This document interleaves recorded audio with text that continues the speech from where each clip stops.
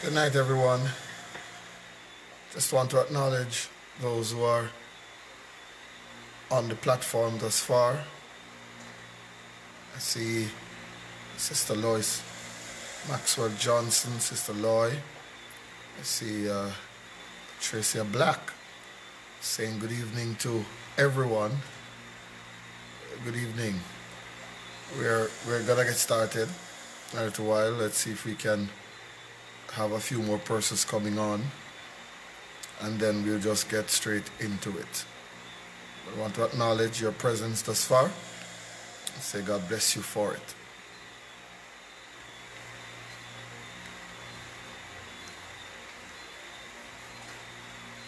See Sister Takesha Thompson, Brother Garfield Davidson Jr., both saying good night.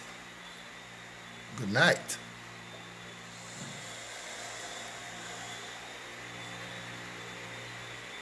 Another Wednesday. I don't know, but brothers and sisters, the time is moving very fast. I can't believe it's Wednesday again already. It means that we're midweek, one more week.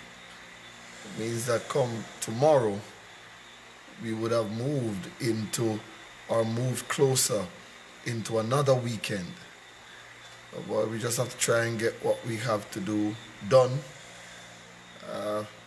Do as much as we can with the time that we have, because the time is really not waiting on us.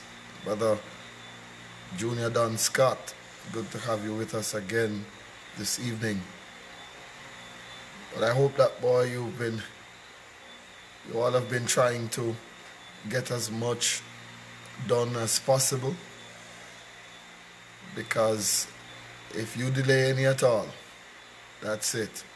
Good evening, Sister McIntyre.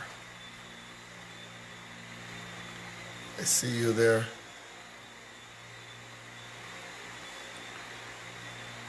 No, Brother Scott, you didn't miss it, unless you're working with another time zone. But it's still 7:30 thereabout out here. I don't know if you're 1 hour away in Westmoreland or 3 hours away, but you're right on time. Right on time.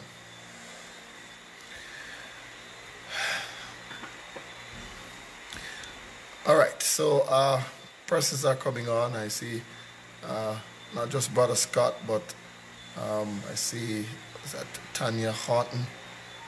Good night, Tanya. Good to see you on. Tanya is saying good night to everyone.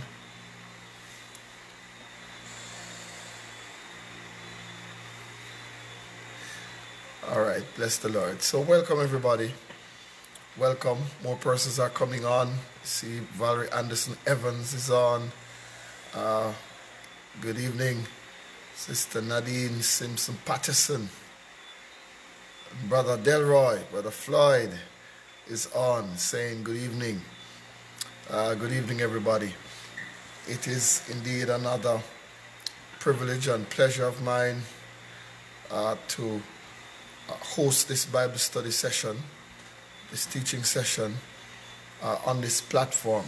We're truly grateful for a Facebook platform and for a YouTube platform, so that we are able to share the word.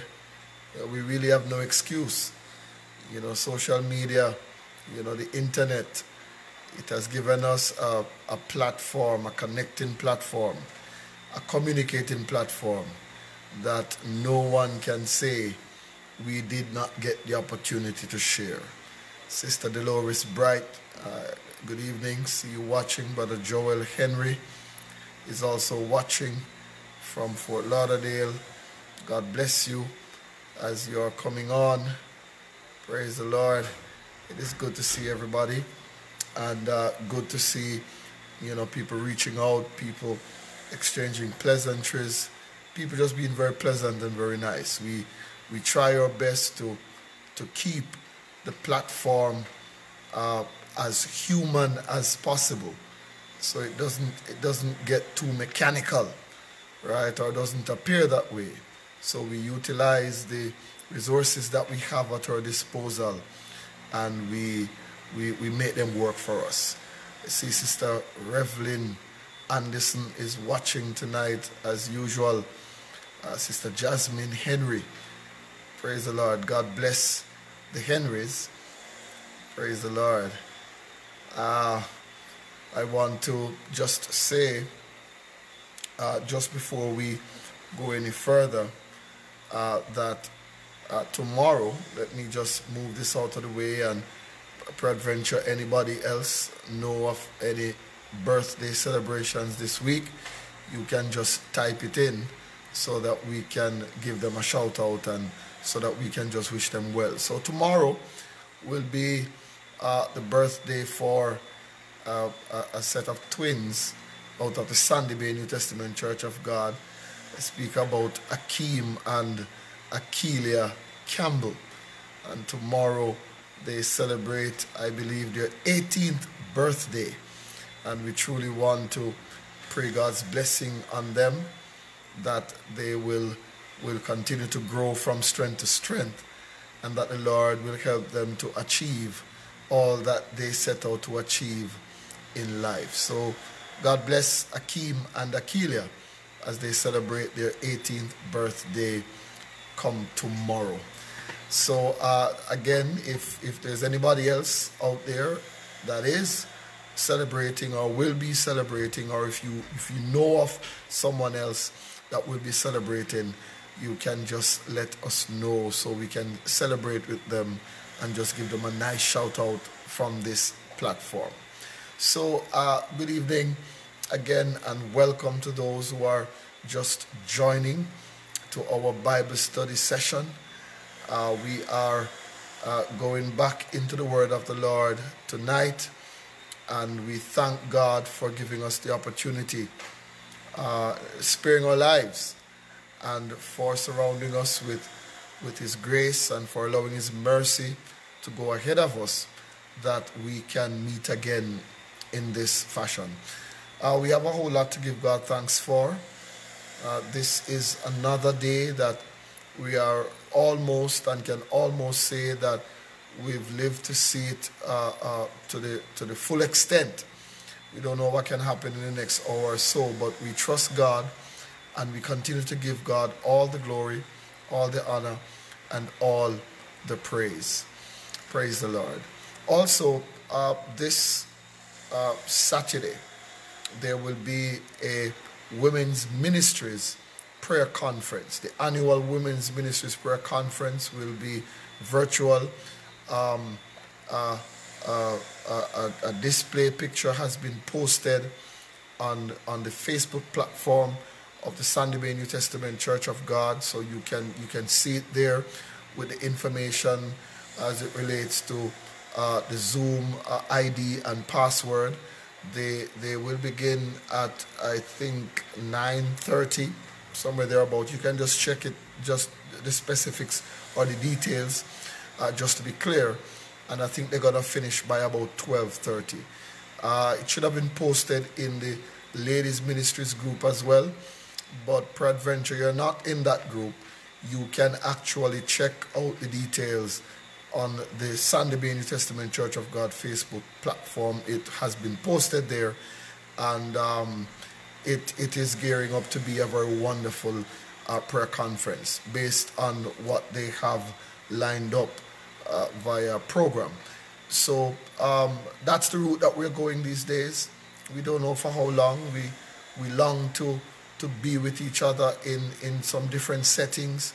You know, even where the church is concerned, we are still able to meet as a church on a Sunday morning, and so we're thankful to God for that. I heard that persons have been asking if the new measures concerning public gatherings affect our Sunday morning services, and the answer to that is no, it does not. The church still has the leeway and the latitude to entertain as many persons as our physical space will allow, based on the measurements outlined by the government. So our morning services, Sunday morning services are still on for those who were concerned. That the 15 is as it relates to any other service or gathering that the church is having, to include those who we can entertain on the outside while service is going on. Should be no more than 15, right? So we still get the opportunity to meet together and for fellowship. But for those who are still not so sure about coming out for the fellowship, you can still join us on this platform, Facebook platform, and also on YouTube to enjoy the praise and worship and, of course, the word. So please bear those in mind and know that the church is still on. Church still a keep, right? And when I say church, I'm not just talking about Sunday morning service. I'm talking about all that has to do with the church and its focus and its mission, to the community and to the world.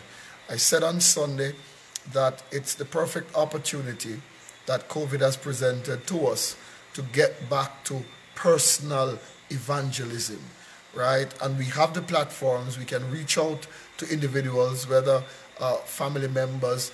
It's always good to start there first. Family members, you have co-workers, you have friends, you have acquaintances, you have people that you come across on a regular basis, whether virtually or in person. But we have an opportunity to get back to personal one-to-one evangelism, right? Because the church is not on holiday, right? And so members of the church should not feel that, well, this is COVID-19, so all our evangelistic efforts are out the window. No, we still have the main one that Christ would have commissioned to us. That is to go and to spread the gospel. To go don't mean that you have to go into the world, right? As in other geographic locations. Right in your very household, there are persons who need to hear the word of God. People who need the Lord. And so we have that opportunity to witness to them, whether by verbally sharing or just ensuring that you are living a life that can influence others in a positive way. In other words, people should be able to look at you, look at how you live, and seek to make that decision to be like you and to walk the path that you are walking on. So just to remind us that we are still called to do ministry in that personal way. And it is not just for the pastor or for the leaders, but it is for every citizen of the kingdom, every believer in Christ. Let's bow our heads together for prayer before we get into the studies. Father, we thank you for keeping us throughout this day. Lord, indeed, this is the day that you have made, and we rejoice and be glad in it. Lord, irrespective of how fast the time appears to be moving, we know, Lord, that you are still in control, and that, Lord, you are still holding the church to that which you have commissioned us to do. That is to share the gospel, Lord, to those who need to hear it the most, and to those who need to find you and accept and embrace you as Lord and personal Savior. Lord, will you empower us by the power of the Holy Spirit? Will you enable us, God, Lord God Almighty, to encourage us and to strengthen our resolve, Lord, to do that which you have called us to do. So, Lord, even as we embark on these studies in a bid to prepare ourselves further, we pray the leading of the Holy Ghost, Lord, that tonight, this evening, your people will be blessed, your people will learn, and your people's confidence, Lord, would have been bolstered somewhat by the word. As we delve into the gifts, we pray that you would show us individually and collectively that which you have poured out into your church, even in Sandy Bay, and for persons in other locations belonging to other congregations. Lord, that you would reveal to all of us that which you have blessed us with, the spiritual resources to do the work of the kingdom more effectively. So open up our understandings, open our hearts, make them receptive, and, oh Lord, teach us to do all that is in your word and apply your hearts to wisdom. Bless everyone on the platform. Bless everyone that will be watching on YouTube. Lord, be gracious unto us as we give you thanks and we give you praise. In Jesus' name, amen. Praise the Lord. Praise the Lord. So again, welcome. I see persons from different parts of the world. I see our cousin Merle Williams Cannon, who is watching from New York. I see Laverne and Celia Watson. You know, I see persons coming on. So I know that we have a wide cross-section of persons from Canada, from the United States of America, right here in Jamaica, not to mention right over there in Sandy Bay, not Clarendon, but Hanover, the real Sandy Bay. Praise the Lord. Greetings to all the brethren, the leaders and members of the Sandy Bay New Testament Church of God. Yes, Merle is actually in New Jersey, not New York. Thank you very much for the correction, ma'am. I don't know why I'm always thinking New York, the tri-state area. Sometimes it seems like one place, but you are across the bridge where there will be no sorrow. Praise the Lord. That's Merle out of New Jersey. All right. So last week we started our study looking on the gifts of the Spirit.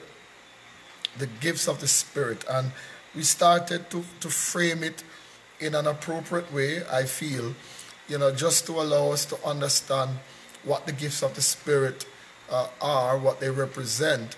And I think that what we came across was that the gifts of the Spirit cannot be produced by us, right? We do not have such power, but they are of a divine nature, meaning that these, as a matter of fact, just how it's coined, gift, right, suggests that these are items that are given to us. And Jesus Christ himself gave these gifts unto men there being generic, speaking about the body, the church, to include not just men gender-wise, but women and children.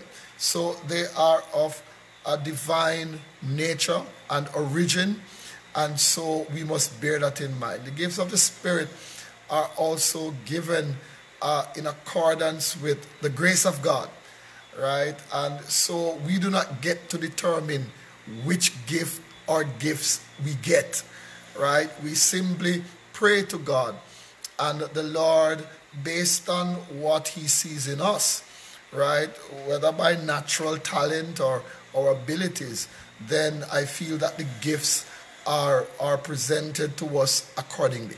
So we also must remember that the gifts are to be used to edify the body of Christ, right? The gifts were never intended for anyone to set up a shop out by the street side there to make some money. No, the gifts are for the body of Christ. So the utilization of the gifts are to benefit the body, right? And it is clear that others can see the use of the gifts or the gifts in action and come to know the Lord as Jesus Christ as Lord and Savior, right? It is clear. But just to let us, or just to remind us, that these gifts are for the edification of the body of Christ. These gifts are to aid in the maturity, in the growth and development of the church. And we must never ever forget that, right? So these gifts are of particular importance to the church, and where we are not seeing the manifestation of the gifts, then we need to be concerned. And the concern is not one that will drive us to worry in any sense of that word, but it should be one that drives us to pray, to fast and to pray and to seek God, to ask God to reveal to us. And he will, as he has done in so many times before, to ask him to reveal to us, to show us that which he has blessed his church with, that which he has placed within me and within you, right? Of particular importance, right? Every believer has been given at least one gift. Every believer. So no one has any excuse to sit on the sidelines.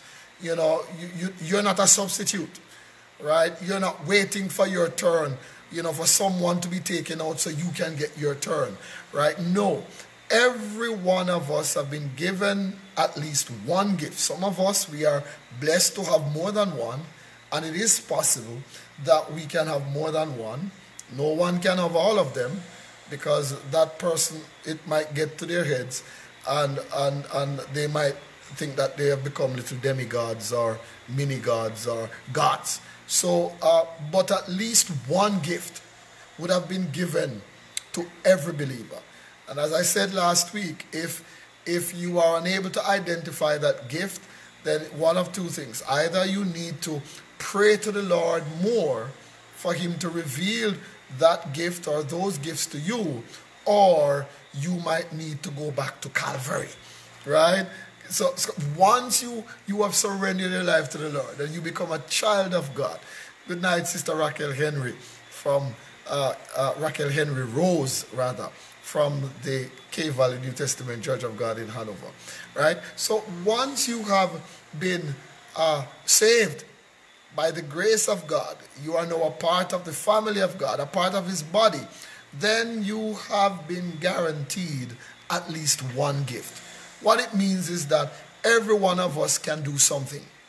None of us should sit back and say, well, I'm going to watch everybody else because they are the talented ones, they are the gifted ones, and I have nothing, so I'll just sit back. If you feel as if you're not able to manifest, or you're not experiencing or seeing any semblance of a gift, then I recommend strongly that you begin to ask God in a serious way to reveal this to you. Because by virtue of being a part of the body of Christ, it means that you have at least one. All right? So we looked at the design of the gifts, because our God is a God of order, right? And I feel that this is where we're falling down as a church over the years, because we have not been paying attention to the appropriation of the gifts. The gifts were given to the church to be used in a particular way, specific purposes, right? Specific context, right? All of these, right, must be taken into consideration. So the point about design is that they're not supposed to be used in any haphazard way or abused, because sometimes that is what happens. We abuse the gifts, right? And we sometimes take credit, right? And sometimes that's what we're looking for. We want people to recognize us, so we try to abuse the gifts, right? But then on the flip side, sometimes we have people who are neglecting the gifts, and the gifts can be neglected, right? So some persons who are saying they're not sure what gift or gifts they might have, it's not a case where you do not know. It's a case where you are possibly neglecting the gifts. For others, it might be a case where you are looking at the giftings of others, and you're thinking to yourself, I wish I could be like that, or I wish I could do that, when God has his own work for you to do, right? But you might not be seeing your task as great as somebody else's. The aim is not to be looking at what others can do, but to try and discover what is it that God has placed within you that you can use, even if it means staying in your little corner or in your little tent and allowing God to use you to benefit his people, right? So it is for us to ask God to lead us. And as God revealed these gifts to us, then we seek to use them to the glory and honor of God. And that is another parameter concerning where the gifts are concerned, right? That we must observe. We do not get to manifest the gifts so that we can big up ourselves and puff up our chests and, and elevate our shoulders and, no, we're not in this thing for any self-aggrandizement, right? This is not about how many upmanships we can get and how many pat on the shoulder we can get and how many applaud and accolades that we can get. No, it's about giving glory to God, right? If the gifts are of divine origin and nature, then it means that once these gifts are manifested through us and in us, then it means that all glory belongs to God. We have nothing to do with the gifts in terms of the manifestations of the gifts. We don't get to manifest at will, right? No, we don't. I know that some of you can speak in tongues at will, but we practice what the Bible says, as the Spirit gives utterance, right? You didn't know that. I wonder if you all knew that we have persons that they can speak in tongues at will, anytime. They know the tongues. They can let it out whenever they want, right? But that's not the case. We seek to give God glory in everything. So those who can recognize that this has nothing to do with me, right? Self is on the back burner here, right? And this is all God. Then those are the persons who will inevitably give all glory and all praise to the God who gives the gifts in the first place. Praise the Lord. I want to recognize the Grahams. I see Sasha Graham. I know I saw Sister Graham earlier, another Sister Graham from Sandy Bay, earlier that you're on, Sister Judith Douglas, who celebrated her birthday last week, Wednesday, and I did not recognize until afterwards. So I'm saying to the platform tonight, before I forget, happy belated birthday to Sister Judith Douglas. God bless you. All right. So this evening, we're going to be looking at the actual gifts, right? And these gifts, of course, just to let you know, can be found in Romans chapter 2, verse 6 to 8, 1 Corinthians chapter 12, verse 8 to 10, and 1 Corinthians chapter 12, same chapter, verse 28 to 30, as well as Ephesians 4 and verse 11. So we're going to be looking at these passages as we go along. We're going to be moving back and forth, right, just to recognize the gifts as they are identified in these passages, right, and also where they're referenced in other parts of the Bible, right? So the first gift that I want us to zero in on this evening is the gift of administration. And of course, it's going to be in alphabetical order, right? The gift of administration. Administration. Yes, Sister Lesume Graham. Praise the Lord. I hope I got the pronunciation of the first name correct. Praise the Lord. All right, so good to have you with us. And I trust that Brother Graham is watching as well. All right, so the gift of administration, right? And this is a critical gift for the church, right? I mean, any organization needs administration, right? Without administration, you find that everything will be out of whack and confusion will be all around, and people will not be sure what's going on, what to do.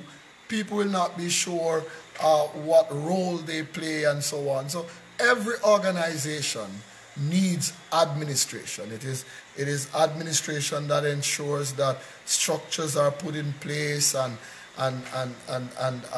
ensure that a chain of command is observed and protocols are observed and so on. Without administration, you will have chaos, right? Because then everybody will seek to do whatever it is that they want to do or feel like doing. So administration is critical for the church, and we know that it is God who is in charge of the church, but then the physical structures and functioning, right? The physical setup of the church will also need some amount of administration, right? Yes, Brother Graham, good evening. I see you there, and Matthew is with you as well. Praise the Lord. Matthew, that's Matthew Graham, Gregory Graham. Praise the Lord. Good to have you. So we need to have administration. And this is something, an element or a gift that has been given by God to the church, right? Now, administration comes from a Greek word which is a unique term. I won't be pronouncing the words, but just to give you the root meanings of them, right? So it's a unique term that refers to a shipmaster or a captain, right? And I think you can get even from the word captain. Once you hear captain, captain suggests somebody that's in charge, someone that can organize, someone that gives instructions, right? Someone that is in leadership, right? So that's the word, or that's the root meaning of the original Greek word for administration.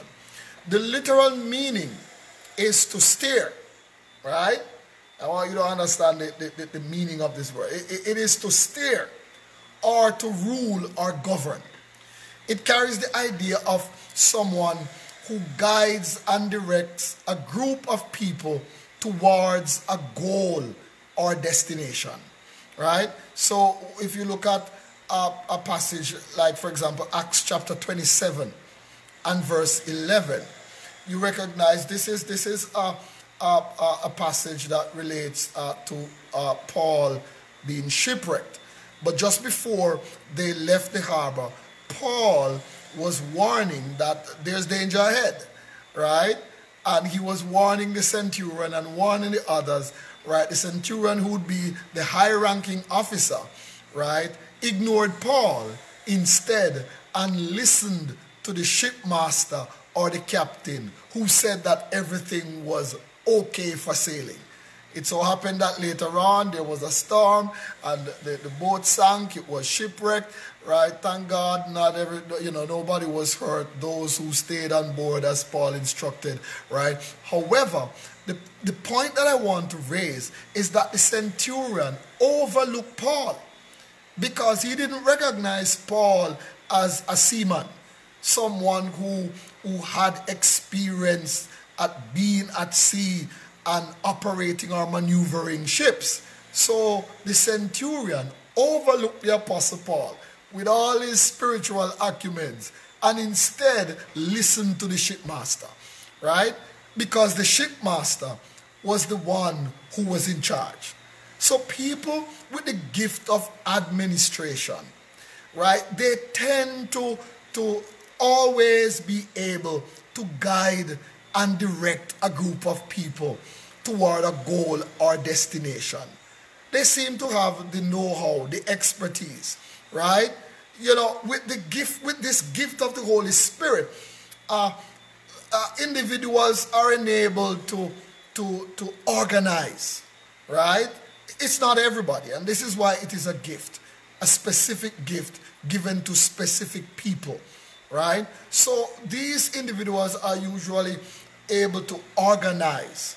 They're able to direct and implement plans to lead others in the various ministries of the church, right? So as pastors, right, we must understand that this gift exists within the churches and not think that we are the only ones that can administrate in the church. There are churches nowadays, especially in first world countries, that they have aside, the pastor aside, they have, or notwithstanding, they have an official administrator of their church. And usually these individuals normally display the skill sets of an administrator, right? Not that this is what they do for a living in the secular field, right? But that they recognize that the Spirit of the Lord is upon them and they are able to administrate, to direct, to organize, and implement plans to lead others. And so pastors are wise, to recognize these individuals. I'm going to be telling you the truth right here. I wouldn't want to have to run a church all by myself. That would be suicide, right? One of two things will happen. Either I would burn out and die, right? Or people would become disillusioned and feel that, well, you know what? I can't stay here because here is a pastor who insists on doing everything his way and his way alone. And sometimes as pastors, we may not be gifted with this gift of administration, right? But, I don't feel a way. I mean, I'm the pastor of the church. If there are persons who can do a good job at organizing, at implementing plans, at putting things in place, structuring items and programs and so on, right? Then I am always going to be willing to allow those individuals the platform to do what God has blessed them with to do. So, brothers and sisters, we need to identify, be able to identify this gift within ourselves and within others. For we may notice persons who they're just always well organized and they always want to ensure that everything is put in place, that the mechanisms or the mechanics, right, everything is running right, everything is set, everything is in place. They're asking questions, critical questions as it relates to the organization, either of the church or a program of the church, right? You recognize this in yourself or in others. It could be an indicator, right, that you have or you may have this gift of administration, right? So we need to be on the lookout, right? There are persons, yes, who may have studied in this field, right? Not that would now allow that person to become qualified where the church is concerned, but it is a valuable asset. And then we recognize that persons can structure, they can organize, they are good at implementing plans, they are good at putting plans together and organizing programs and facilitating all different kinds of activities, right? And so these are the individuals that we must seek to identify, we must seek to affirm this gift on their lives and put them in the positions to utilize this gift of administration. I know that even in the Sandy Bay Church, some persons there might have this gift and are hiding, neglecting the gift, may be willing to use it in the secular field, but not necessarily in the church. I want to call you out. Maybe you might be out there belonging to your own church, wherever your location, and you have been dodging. You know that things are not running right, and you get that feeling. You sense it deep in your spirit. You know what to do. You know what can be done to allow an efficient flow of activities and programs. You know how the church's programs can be so structured for better organization and presentation, but you are staying aside, probably saying, no sir, that's not me. I'm not going to say anything because I am not one of the leaders, or I'm not in charge, or I'm nobody, right? Well, you are, if you feel that way that you're nobody, then you are the right person that God is looking for the task. God is not looking for somebodies. God is not looking for self-made leaders and administrators.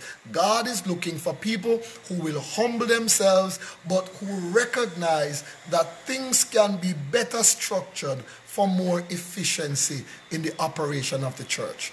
Right? So I want to call out some people tonight and let you know that this gift has not been given to you to sit on it, but for you to utilize it. It's a gift that is closely related to the gift of leadership. But the difference between the gift of leadership, which leadership is more general, right? And the gift of administration is that administration is more goal or task oriented, right? And is also concerned with specific details and organization. Leadership is more in a broader sense, right? Because I can be called to leadership, but not necessarily to administrate. So as the leader, I now must recognize those who are administrators and those with that gift and put them in the positions and empower them as the pastoral leader, right? Or as the leader of the team, right? Because it could be that you are a leader of a specific group, but it doesn't mean that you have all the facets, and you don't have all that is needed to organize and to structure everything.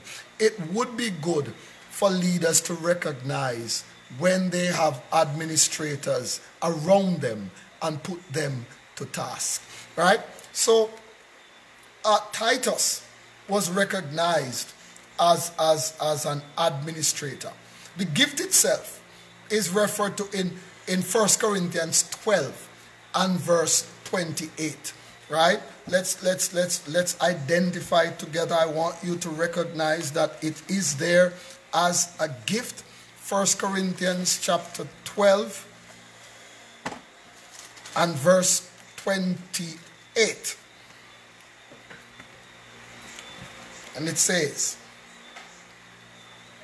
"And in the church God has appointed first of all apostles, second prophets, third teachers, then workers of miracles, also those having gifts of healing, those able to help others, those with the gifts of administration."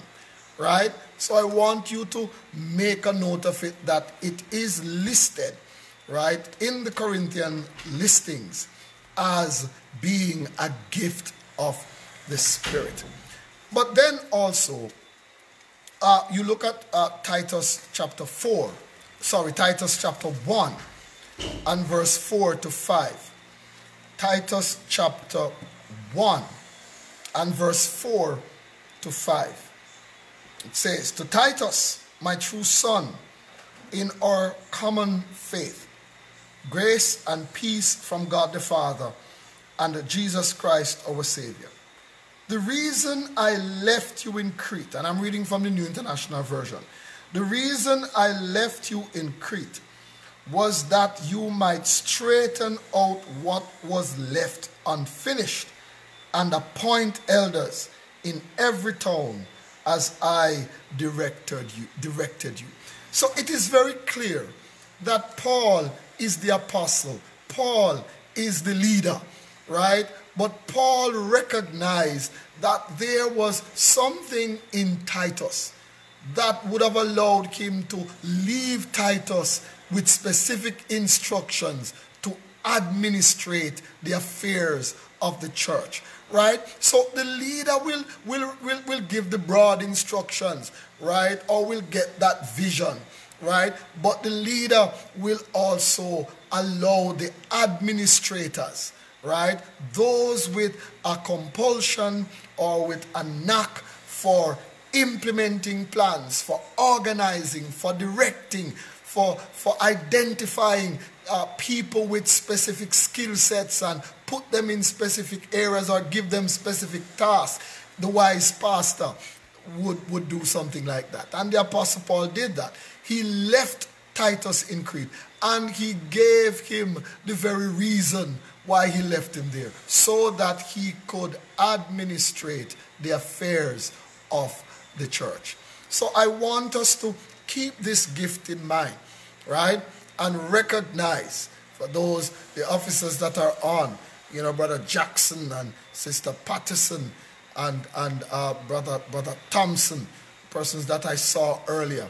I want us to truly consider this gift of administrations and recognize that there are persons within the church, right? And for the broader platform, within the churches that can actually administrate and help to organize the affairs of God's church. It is a bona fide gift, and we must pray to God for this gift to be manifested in his church, so his body of people can mature and can grow to higher heights in Jesus Christ. The gift of administration. The second gift that we're going to look at this evening is the gift of apostleship. The gift of apostleship. And I know, brothers and sisters, that this is a term that has been used quite loosely in this modern day and age. As a matter of fact, we have so many self-acclaimed apostles, right? And some might not even understand the terminology itself, but it sounds prestigious, to be called an apostle, right? It gives you a sense of being in charge and just overseeing everything. And, people now need to kiss the ring on your finger. No, well, we won't go that far, right? But it has a prestigious ring to it. And so a number of persons would have employed or taken onto themselves this moniker, this title, as it were, right? And say that they are apostles, right? Really, it is God who ultimately determines who becomes what. But as a people, we can look at how others, especially those who like to take on these titles, these self-acclaimed and self-trained and self-educated individuals like to take on these titles. It would be interesting, just to note how they live, how they operate, to see if it falls in line with the Word of God. Now, the spiritual gift of apostleship is sometimes confused with the office of apostle. So there is a distinction, right? So the gift, the spiritual gift is different. The spiritual gift of apostleship is different from the office of apostle, right? The office of apostle was held by a limited number of men chosen by Jesus, including the 12 disciples and also the Apostle Paul. Let's look at it together. I want you to turn with me to Mark chapter 3. St. Mark chapter 3. We just want to be able to identify and make a note of the apostles, right? St. Mark chapter 3. And we're going to be reading from verse 13 to 19. St. Mark chapter 3, reading from verse 13 to 19. Sword in hand. All right, charge. All right, so the NIV reads, verse 13. Jesus went up on a mountainside and called to him those he wanted, and they came to him. He appointed 12, designating them apostles. Right? You see? Designate, this is the NIV though.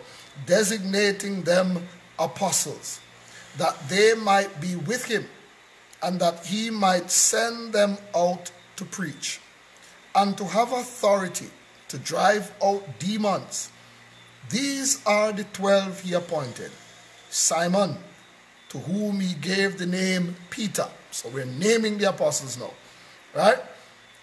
James, son of Zebedee, and his brother John. To them he gave the name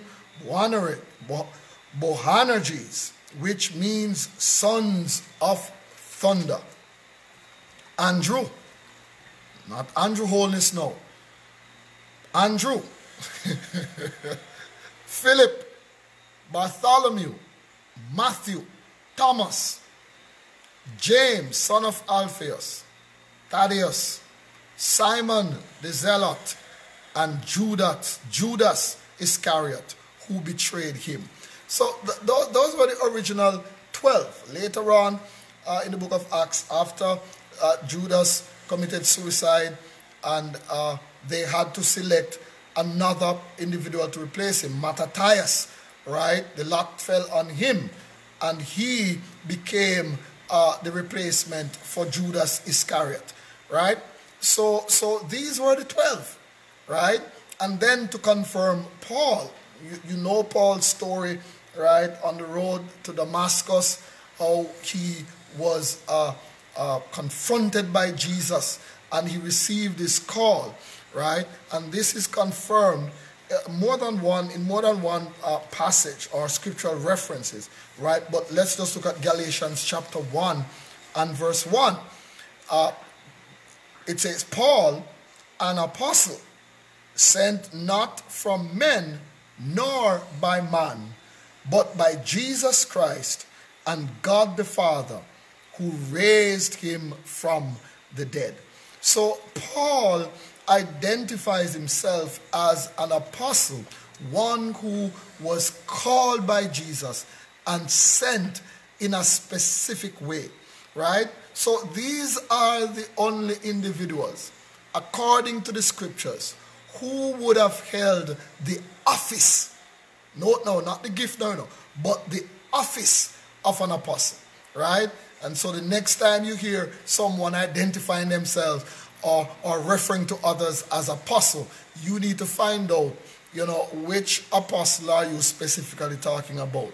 Is it because the individual has the gift of apostleship, or are you saying that this individual holds the office of apostle, right?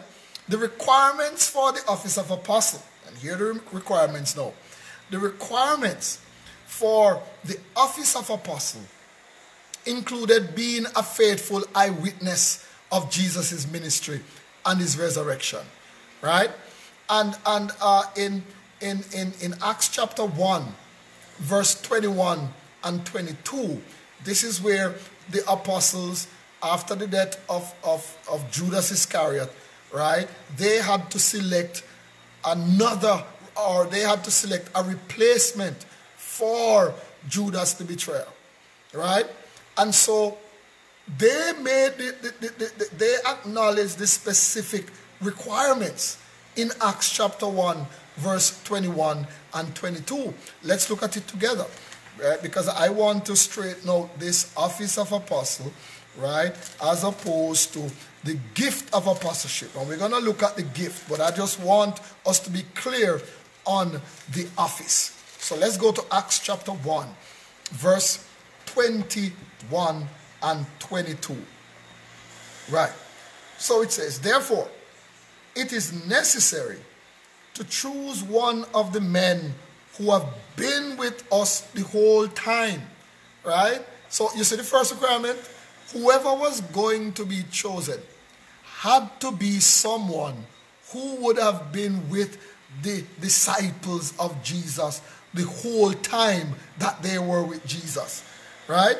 The Lord Jesus went in and out among us, right? So let's read it again for context. Therefore, it is necessary to choose one of the men who have been with us the whole time the Lord Jesus went in and out among us, right? Verse 22, beginning from John's baptism. So you see how far back they went, right? They went back 3 years, right?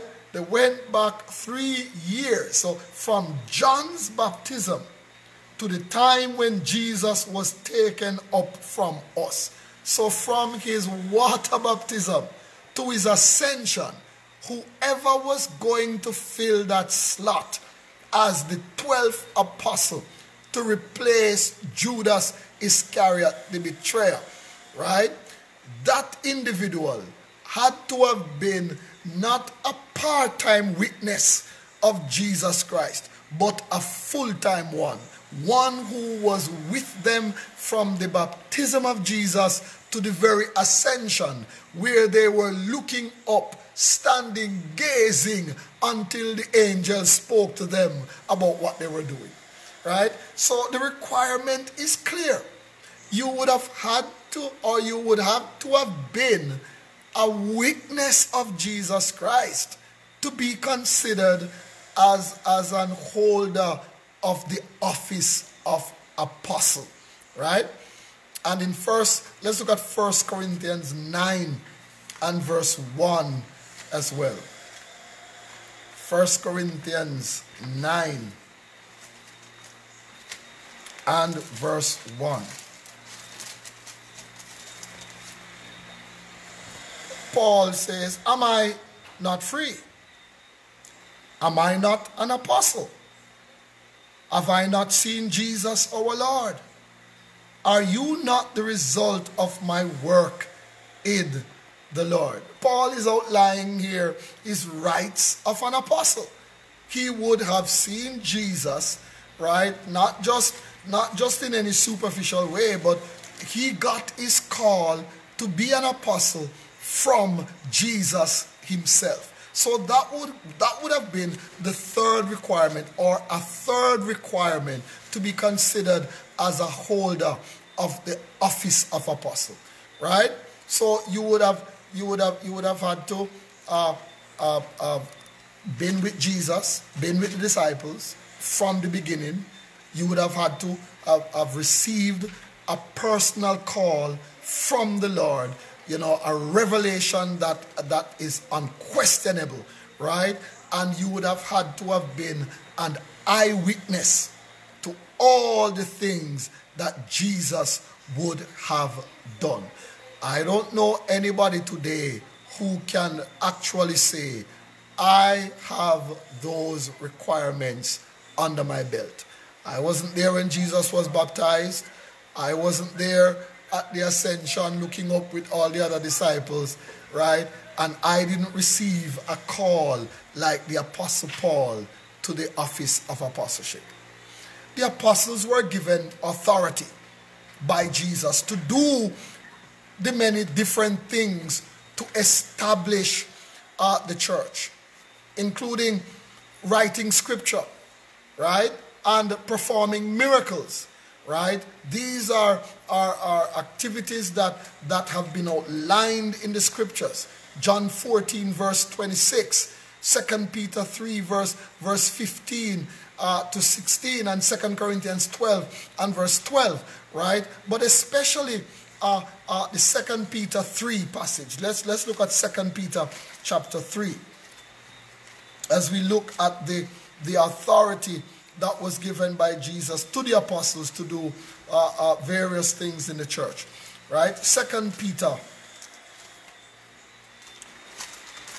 And here we go with the Peters again.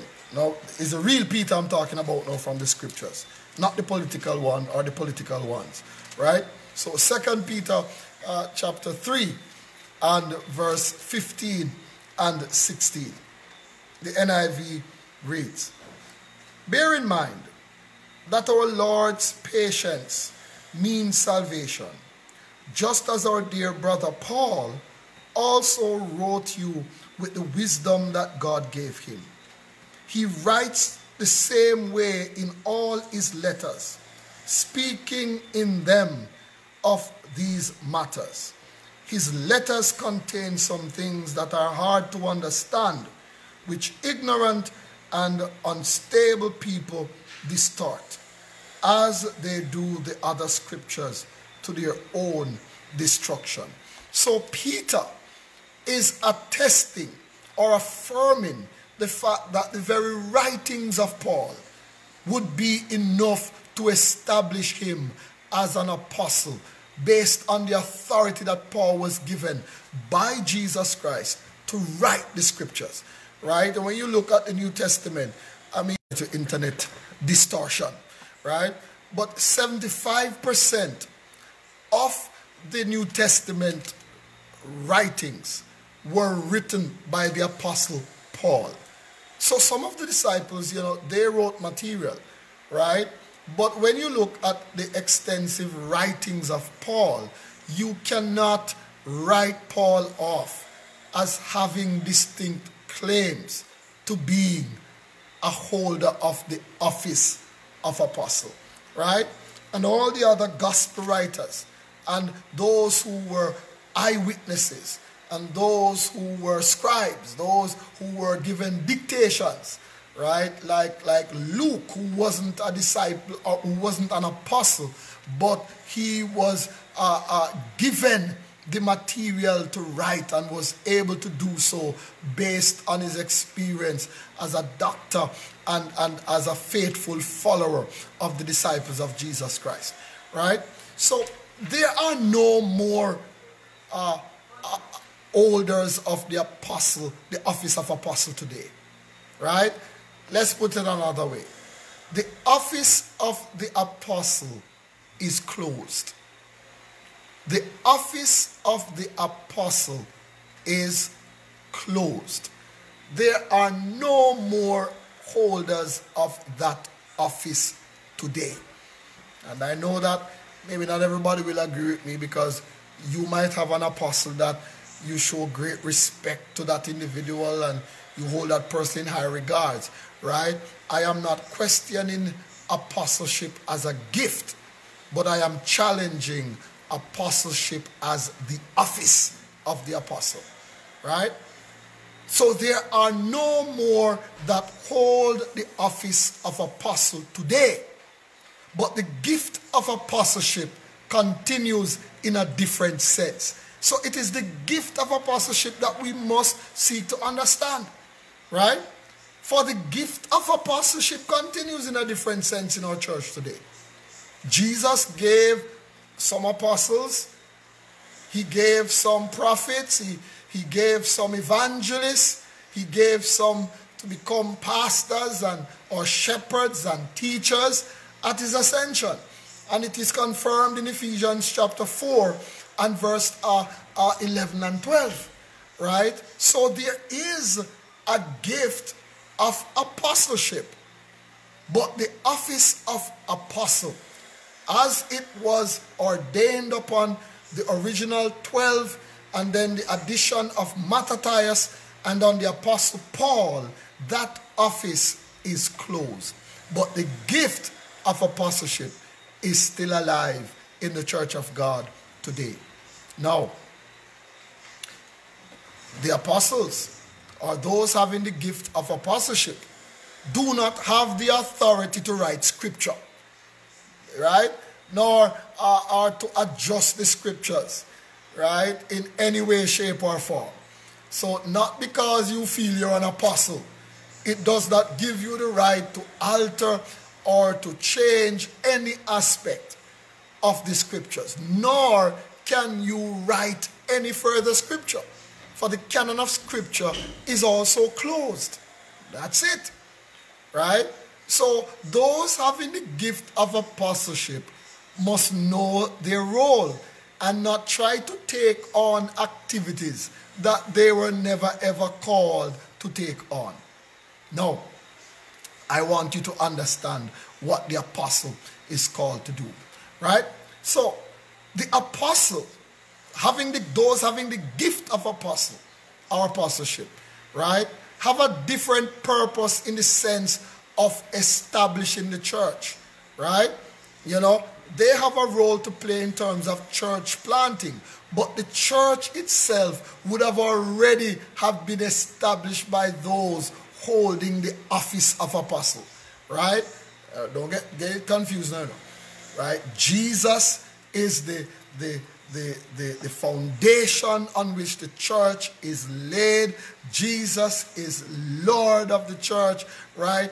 But the apostles, those who followed him and were ordained by him and called by him, like the apostle Paul, are the ones who pioneered the expansion of the church and ensured that the church spread across the then known world. So the foundation has already been set. So we don't need nobody to build a new foundation. The foundation has already been set. So the mission for those with the gift of apostleship today is to plant new ministries and churches, to go into places where the gospel has not yet been preached, to reach across cultures, to establish churches in challenging environments, to raise up and develop leaders. And that is critical, right? Because you can't be planting churches, right, without leaders to put in them. And leaders must seek to put a succession planning in place to ensure that when you go or when you have to step aside, the ministry does not die with you, right? So those with the gift of apostleship must also be involved in the development of leaders, and that is why apostleship is listed as a gift of which the church itself should be edified. Right? So it is out of this gift, right, that leaders within the church should be identified, should be trained, or prepared to become leaders themselves. Right? It is part and parcel of the gift of apostleship. Right? Those with the gift of apostleship, right, are also there to call out and lead pastors and shepherds. And much more. It's really not an exhaustive list, because the gift of apostleship is a critical gift to the church, right? So they often have many different gifts that allow them to fulfill their ministry. So the person with the gift of apostleship, right, usually are leaders of leaders or ministers of ministers. They are influencers, right?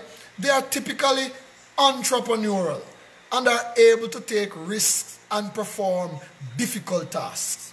Missionaries, church planters, certain Christian scholars and institutional leaders, right? And those leading multiple ministries or churches often have the gift of apostleship. Again, not to lord yourself or over others, right? But to understand the gravity and how critical your role is. You become the leader of leaders. You become the pastor of pastors. You become the minister of ministers, right? And you are in a pole position or a critical position to help in the development of other leaders. Right? So those who are calling themselves apostles, you need to be planting churches, right? You need to be exploring the missionary front, right? Going out there and ensuring that the word of God is being spread and that people who are being saved have a place to call home and have leaders to help them to grow and to develop, right? So the office itself, while it might be an office of prestige, but it is an office that calls for great maturity and a sense of purpose and a sense of the call of God and knowing exactly what God has called you to do and to ensure that you are doing it, right? So, again, you look at Ephesians 4 and verse 11 and you recognize that the gift of apostleship is mentioned there.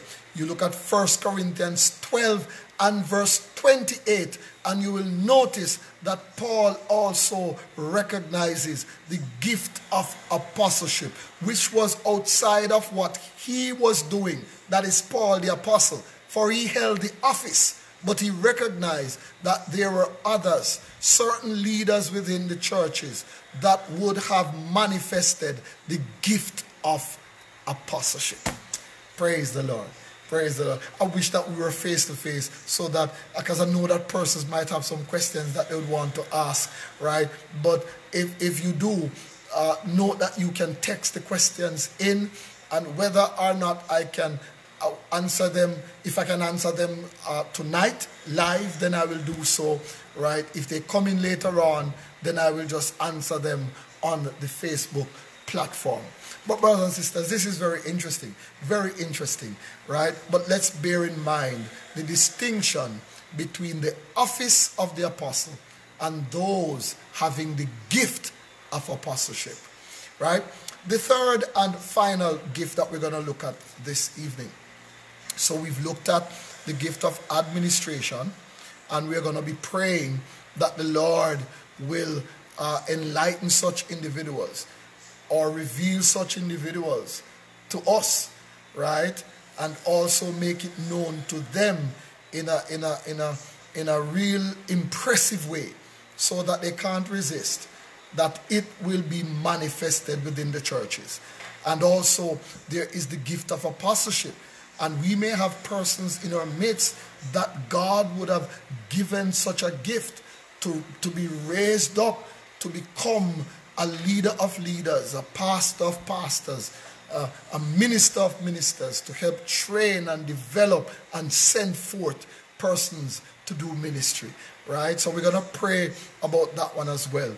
And then the third one that we're going to look at tonight, and the final one for this evening, is the gift of discernment. The gift of discernment. And the spiritual gift of discernment is also known as, and I think more contextually put, the gift of discernment of spirits, right? Because sometimes people confuse discernment with prophecy, right? Or that which comes in under prophetic order, right? And so people think that the gift of discernment means you are able to take somebody's hand and see what is happening in their lives, right? That's not discernment. That's not the discernment that we're talking about at all. The discernment that we're talking about here as a gift is more appropriately coined discernment of spirits, right? The gift of discernment of spirits, right? Or distinguishing between spirits, right? So that's what the gift is for, to distinguish between spirits. And the Greek word for the gift of discernment is a word that describes being able to distinguish, to discern, to judge or appraise a person, a statement, a situation, or environment, right? Because any one of those situations, or mentioned a while ago, right, could either be good or bad, could either be of God or of the devil. So when you talk about, it could be a person. The person might just not be right.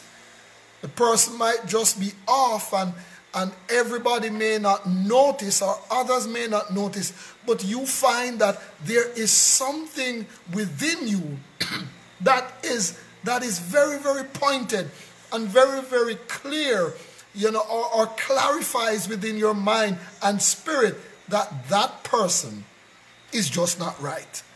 Yes?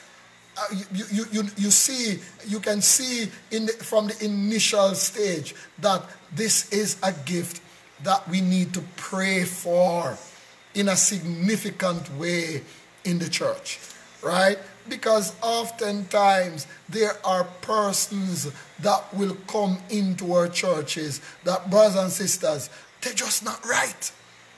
And you sense within your spirit. And I'm not talking about those who are quick to say that, boy, my spirit just agree with Phoebe. Right? Because sometimes we hear things about people. Sometimes we know things about people. Right? Sometimes we have pre-knowledge about an individual. Right? And then other times, sometimes we have people who just get bad mind. Right? And so, you may not like what the person is wearing because what they have on look better than yours. So all of a sudden, there's something about him that my spirit just can't take. That's not what we're talking about here now, right? We're talking about being able to genuinely distinguish between righteousness and unrighteousness, right spirits and wrong spirits, right? We're talking about understanding that sometimes when people make statements in church, even upon reading from the Bible or interpreting the scriptures, sometimes people will make statements that are not biblically correct in terms of the interpretation, or might make false statements concerning the word of God. And we need the discerners of spirits to be alive, to be active, so that when people begin to talk foolishness, you are able to stand up and say, hold it right there, brother. Hold it right there, sister. Something is off about what you are saying or what you have said. Sometimes too, it may be a situation. Sometimes it might be an environment. You go somewhere, Sister Jasmine Henry, and everything seems right. Everything about where you are looks okay. It appears to be okay. But there's something inside your spirit, deep on the inside, that is telling you something is off about this place. And you need to move promptly or hastily to get out of there. Right? But somebody's going to say, but why? There's nothing wrong. We're just having a good time. Good people are here. And we're all good and it's all love. But you just know from you got there that something is wrong about this place. We need this gift. Yes? It is mentioned in 1 Corinthians 12 and verse 10 again, as a bona fide, genuine gift of the Spirit, that we must pray to God for it. Now, the Holy Spirit gives the gift of discernment to enable certain Christians to clearly recognize and distinguish between the influence of God, Satan, the world, and the flesh in a given situation. And brothers and sisters, it is sad and unfortunate, but listen, sometimes there's a thin line between walking in the Spirit and walking in the flesh. And there are persons who sometimes start out genuinely in the Spirit, somewhere along the line, go off into the flesh, but still think that they're in the Spirit. We need persons with the discernment of spirits, the gift of discernment of spirits, to be able to look at some things that are happening in the church and say, hey, something is not righteous about this. Something is off. Something isn't right at all. We need this in the church. The church needs those with this gift to warn believers in times of danger or keep them from being led astray by false teaching. Oh Lord, we need it. We need it. And I remember a friend of mine telling a story of something that happened at a church, where a young lady was given the opportunity to sing. It was a Sunday night service. And so, it was a Sunday night. The young lady wasn't really a Christian, but it's a Sunday night service, people are testifying and, so on. So they allowed her to express herself in singing. And, I'm told that she started to sing. And she was singing so well. They said that boy, she had the voice of an angel, right? And, she was singing and wooing the people, and everybody, they were literally she had them eating out of her hands, and it's like everybody was just caught up in a trance, right? Just so caught up with this beautiful voice and beautiful singing. And the individual told me that she sensed that something was off, and she was looking around, wondering if nobody was feeling the same way.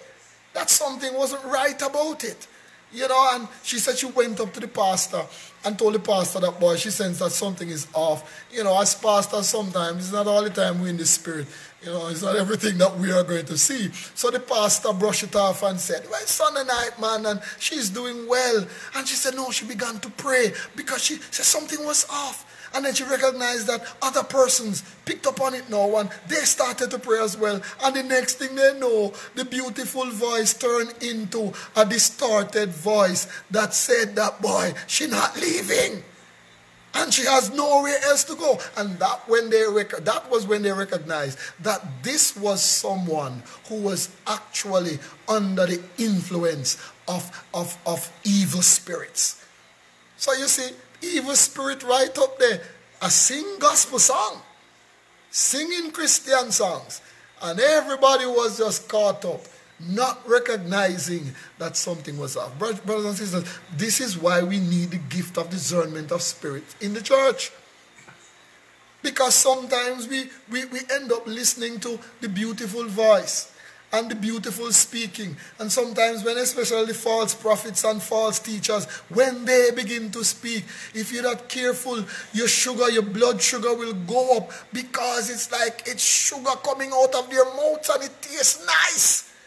And you just can't get enough. But we need some individuals that will be in touch with the Spirit of God, that will be in line with the Word of God. And please note why I am qualifying this, because we need to ensure that we are at the right place with God before we start distinguishing between spirits.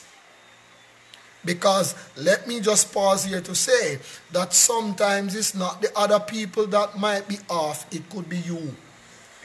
So we need people who will stay in touch with God, people who will stay in touch with the Word, and people who will be able to control their emotions and not get carried away because, your spirit not take that person there.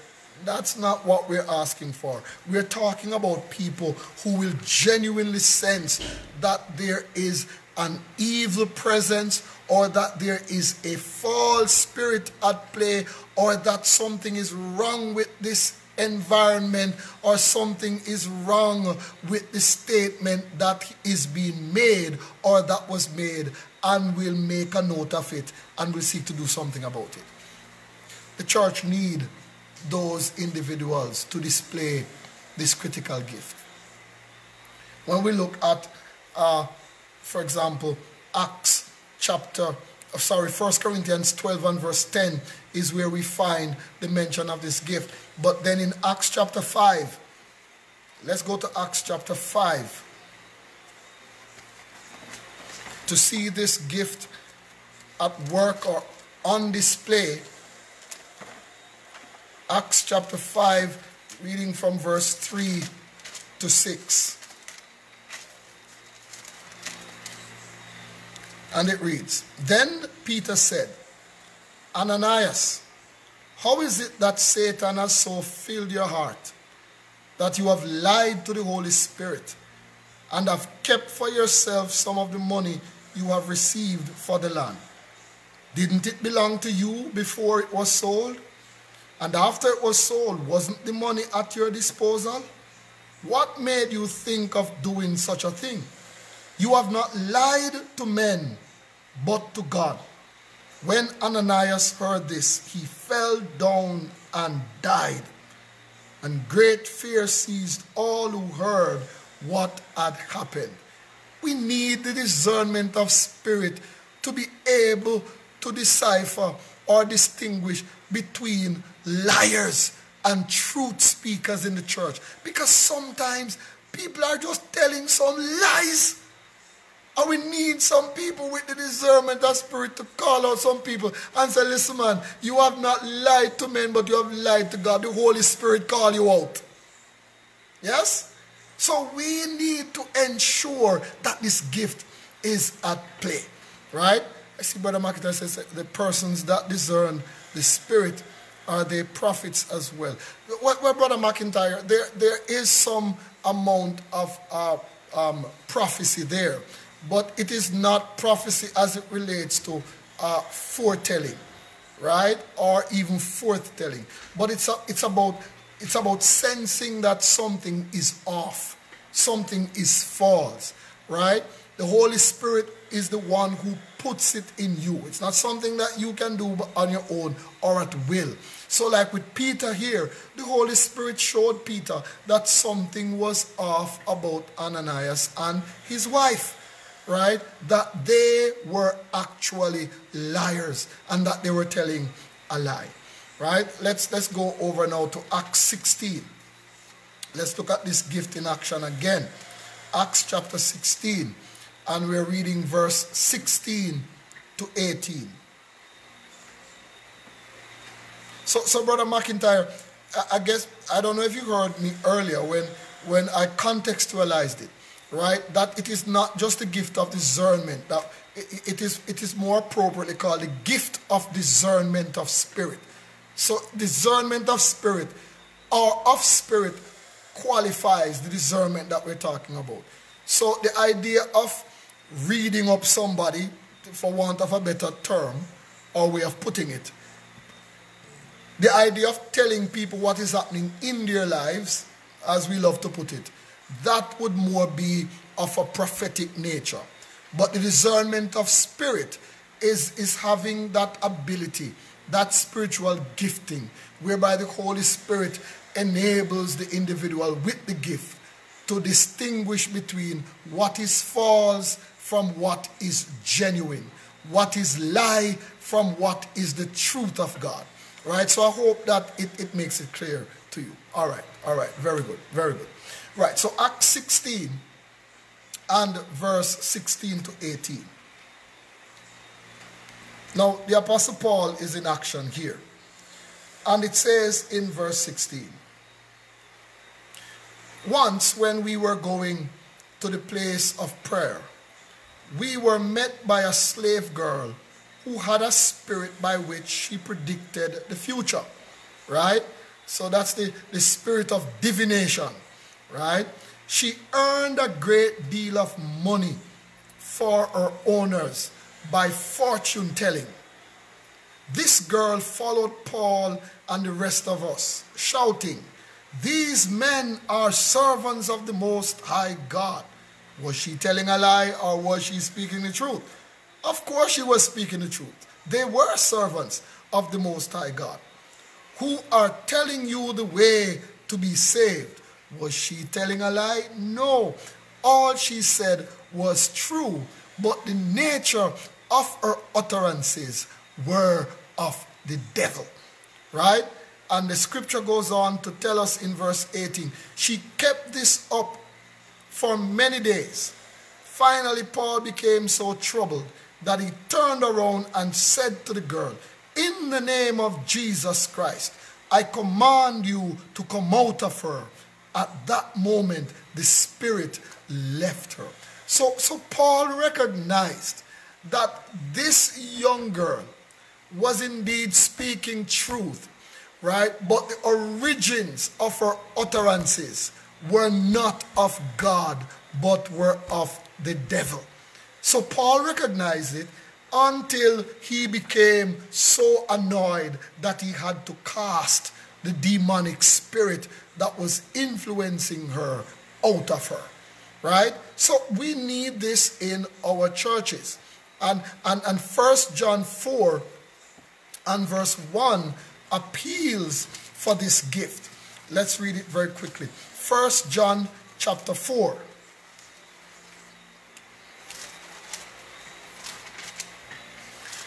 And verse 1.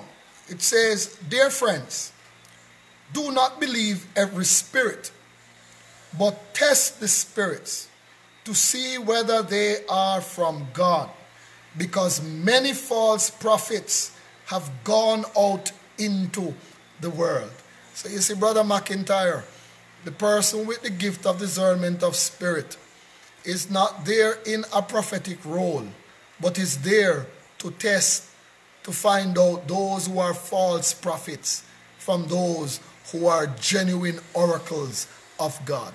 So it is necessary, because these days with everybody being self-acclaimed prophets and everybody ready to read you out and read you up and everybody ready to tell you what is happening in your life and everybody getting a word for you, right? We need this gift in our churches so that we will be able to distinguish between and to be able to cast out and to tear down every stronghold that would have been set up in the church by the adversary with falseness or falsehood or non-genuineness to them.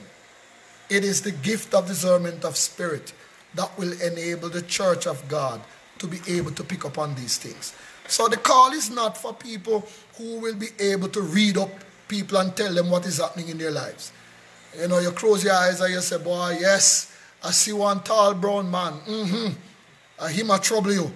That's some obia man kind of something there. That's not what I'm talking about. Right? I'm not talking about people who want to hold your hand and read up your palm. That's not what I'm talking about. It's not tarot reading or palm reading that we're talking about. No. We're talking about individuals with this genuine gift of discerning when spirits are not of God. When attitudes are off, when lifestyle is off and there is non-genuineness in the church, we need people with this gift to be able to identify and say, you're not right at all. You sit down. Stop talk. In the name of Jesus Christ, like Paul said to that young girl, in the name of Jesus Christ, come out of her. Right?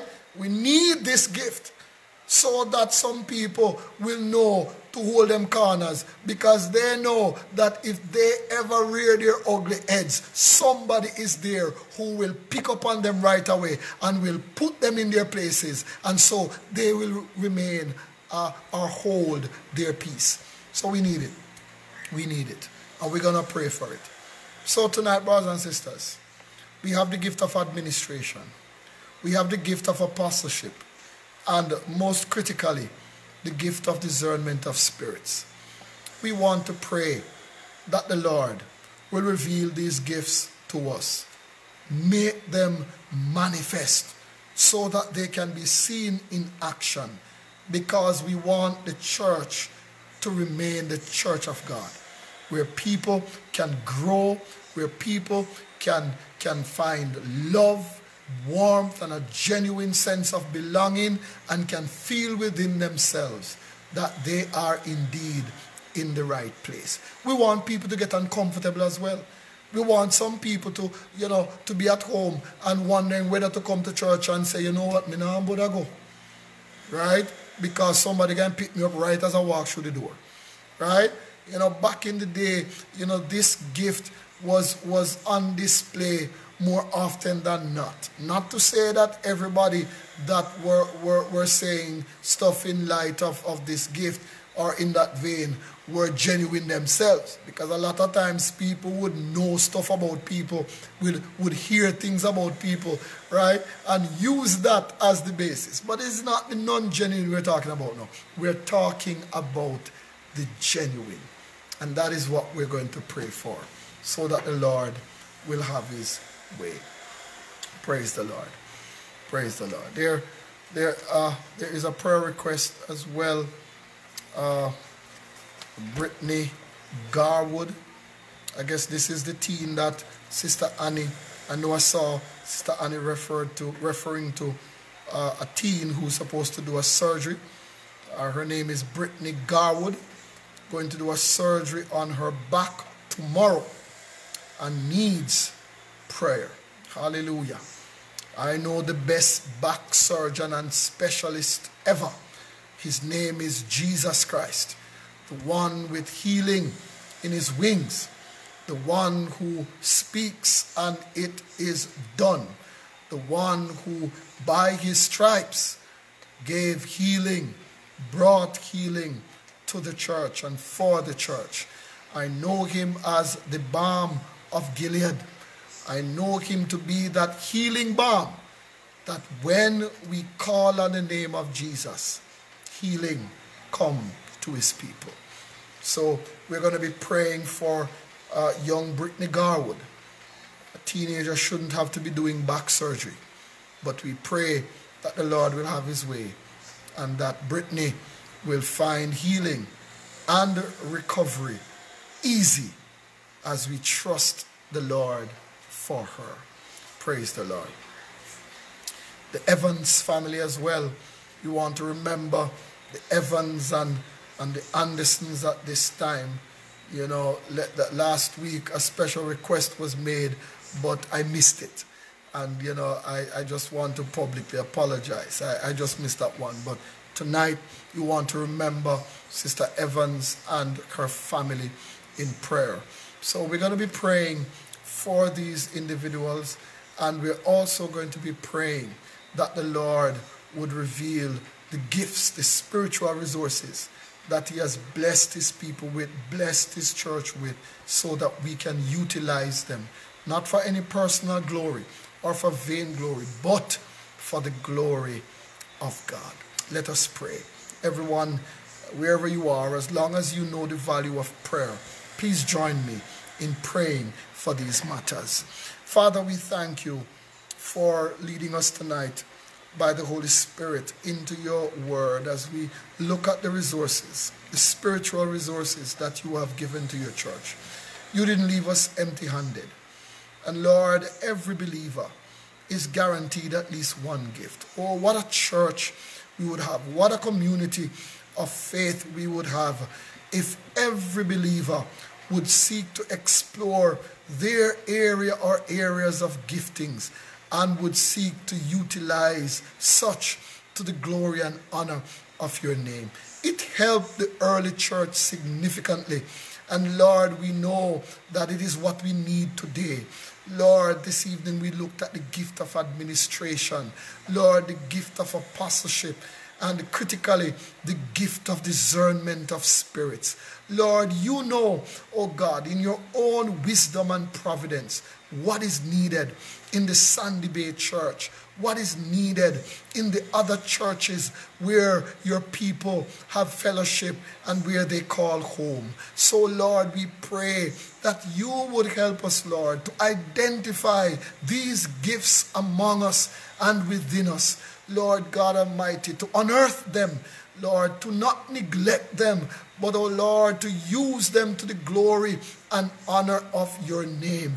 Not to abuse them, Lord, not to use them to lord ourselves over others, to belittle others, oh God, or to identify ourselves as being superior to others. But Lord, may we be guided by grace, your grace, and humility, God, so that we will utilize that which you have given us only to your glory and to the benefit, to the edification, to the maturity, to the growth and development of your church.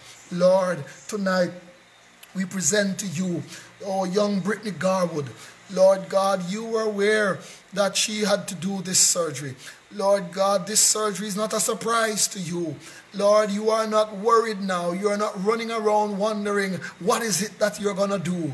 But Lord God, provisions have been made beforehand for Brittany Garwood. Lord God Almighty, Lord, oh, anything that falls short or of a miracle right now, a divine miracle from you that would see her not having to do this surgery, would demand that God, you would have already impressed yourself upon the surgeons, upon the specialists that will be performing this surgery.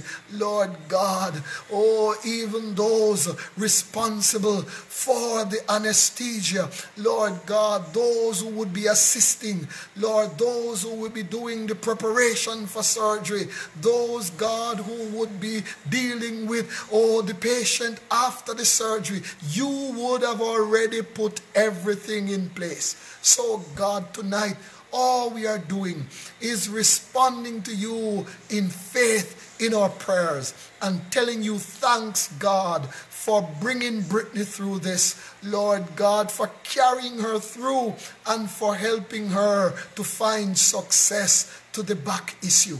Lord, remember the Evans family and the Andersons, God. Lord, you know their condition. You know what they're going through.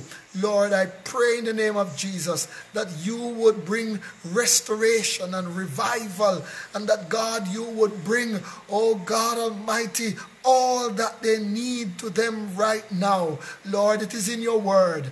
God Almighty, it is in the fellowship. Lord God, it is in our studies. It is in our time together, time spent with you and time spent with each other. We pray that you would grant them the comfort, grant them the grace and the peace that they need at this time. And oh Lord, an increase in faith to know that you, God, can take care of everything. There is nothing impossible for you. And so we continue to trust you, Lord, with the activities of our church and with the activities, Lord, of our lives. Be glorified, be magnified. Pour out your blessings upon everyone on the platform tonight, upon everyone that will watch via YouTube, Lord God, and be glorified, God, in our praise, in our actions, even in our thoughts. For we give you all the glory, all the honor, and all the praise tonight. In Jesus' name. And the church say, amen. Praise the Lord. Praise the Lord. God bless you, my brothers and sisters.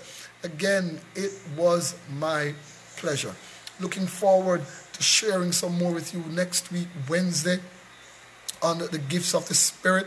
And I pray that this will not just be a knowledge-based session or series, but that you will find it to be of great help, and will put it into practice, and will go into the word for yourself, and will be praying to God to reveal to you your gift or gifts, so that you can utilize them and bring glory to God and great benefit to the body of Christ.